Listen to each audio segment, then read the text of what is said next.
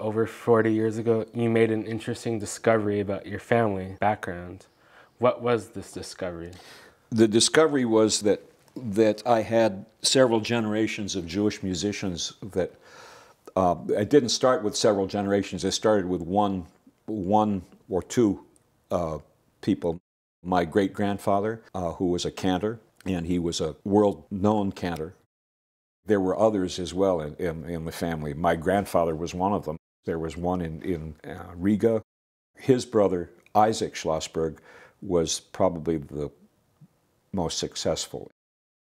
I learned that I didn't know anything about my family, and I learned I was in shock, mostly. And it took, what I learned took me a long time to learn, and I'm still learning.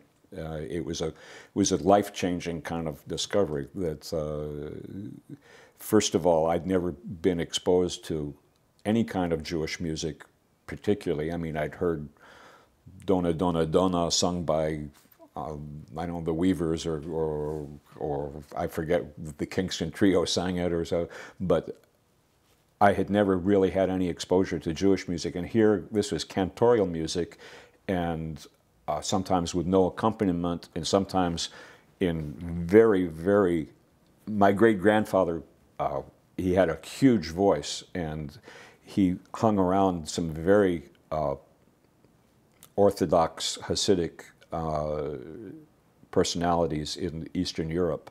They were very close together, and so he was coming from a very foreign place for me, and music captured that, whether I knew it or not. It captured a lot of that. And then, little by little, there was my grandmother who sang, that I discovered at the same time. My grandfather's brother who sang, that I discovered at the same time. And then I started discovering other people in the family. I started getting interested in genealogy, and I started finding recordings and living people to fill out this story.